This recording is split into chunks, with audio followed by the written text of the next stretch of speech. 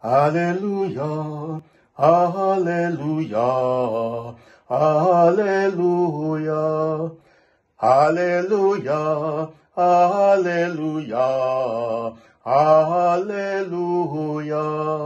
Blessed are they who hear the word of God and keep it.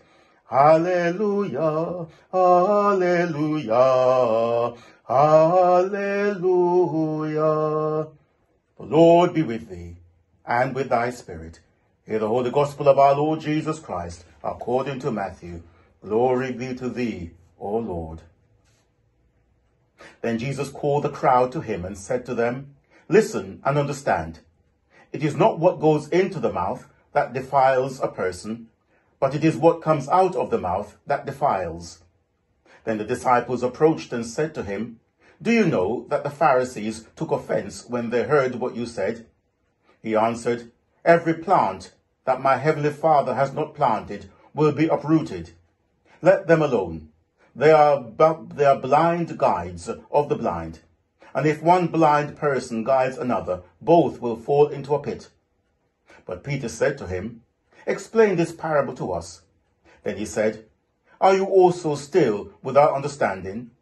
Do you not see that whatever goes into the mouth enters the stomach and goes out into the sewer? But what comes out of the mouth proceeds from the heart, and this is what defiles. For out of the heart comes evil intentions, murder, adultery, fornication, theft, false witness, slander. These are what defile a person, but to eat with unwashed hands does not defile.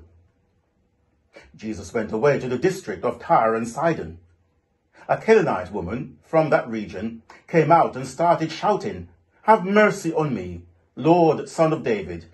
My daughter is tormented by a demon. But he did not answer her at all. And his disciples came and urged him, saying, Send her away, for she keeps shouting after us. He answered, I was sent only to the lost sheep of the house of Israel. But she came and knelt before him, saying, Lord, help me.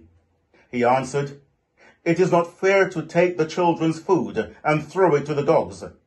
She said, Yes, Lord, yet even the dogs eat the crumbs that fall from their master's table. Then Jesus answered her, Woman, great is your faith. Let it be done for you as you wish. And our daughter was healed instantly. This is the gospel of the Lord. Praise be to thee, O Christ.